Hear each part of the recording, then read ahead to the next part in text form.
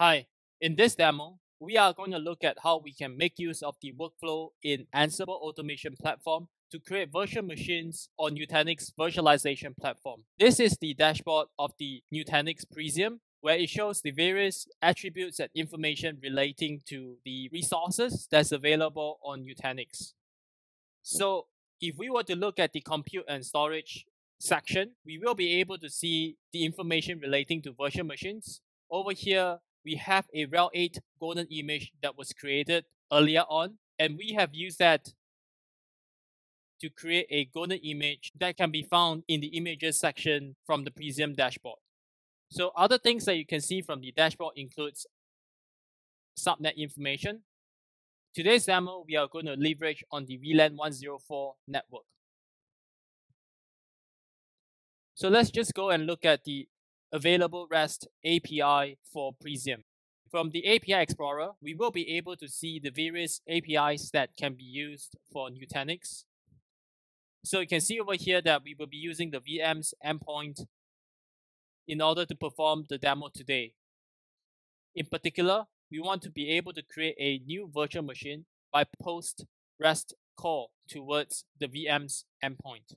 So it is important to note that while there are no official Nutanix Ansible module at the point of recording, we are able to leverage on any of these endpoints that is available from Nutanix PRISM to be able to perform the relevant API calls and actions that's needed in order to, for instance, create a virtual machine, subnet, or other kind of operations that is needed for our purpose.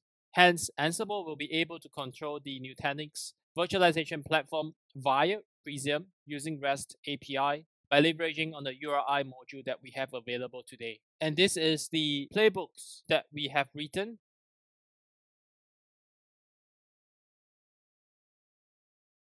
So the playbook to create the virtual machine leverages on the URI module that will call upon the relevant endpoint within PRISM to be able to get information relating to images, subnet, etc., and then generating the relevant JSON body in order to be able to create the virtual machine.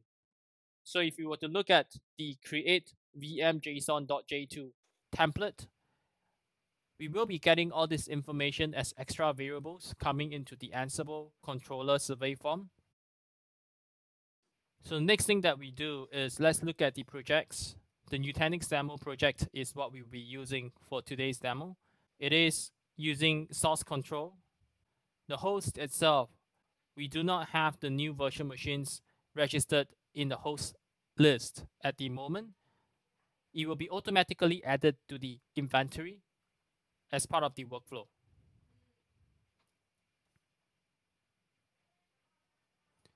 As for the templates, we will be using the workflow job template for Nutanix VM create.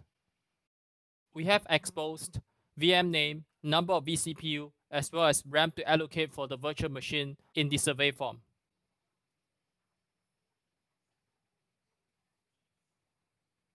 So the workflow has started. We can see that the information relating to golden image subnet has all been retrieved by Ansible and is creating the virtual machine based on the image retrieved. At this juncture in time, if we go back to PRISM, you will see that the VM has been created. Looking at the console, we can see that it has reached login prompt.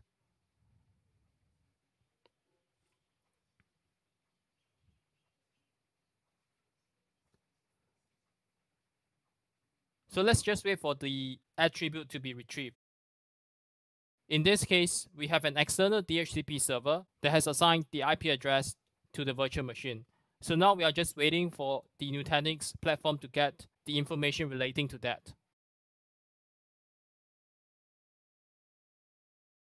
So now the IP address has been found and has shown up in the PRISM UI as well, as seen over here. So the next part is to add the newly created VM into the controller inventory. So we can see that the host has been added to the web group. After which, we will do a update. In this case, we have created a repo that we will set up on-prem, as well as to upgrade all the packages. The last piece is really to set up the Apache service running on it. It can be any applications or other stuff that we want to install. In this case, we decided to install Apache. So we can see that the workflow has completed successfully without any issue. If we look at the inventory, we can see that the newly created host has been added, and this is the IP address that has been assigned. So we can see that the Apache service is running without issue on this particular IP address. This is the end of the demo. Thank you for watching.